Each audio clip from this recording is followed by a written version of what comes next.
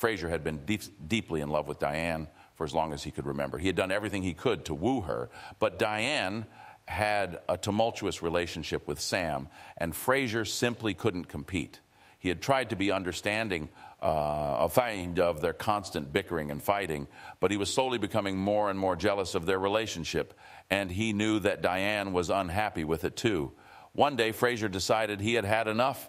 He walked into the bar, Cheers, with a shotgun concealed in a newspaper. Everyone in the bar, like Carla, Cliff, and Norm, became deathly quiet as soon as Frasier entered.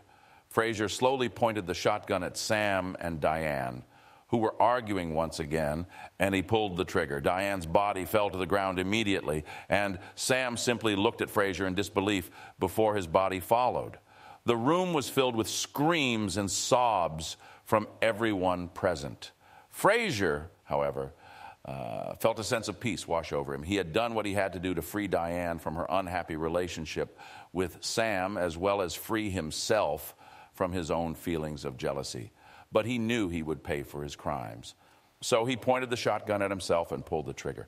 The only sound that filled the room was the eerie echo of the gunshot. Everyone in Cheers was dead, including the killer, Frasier.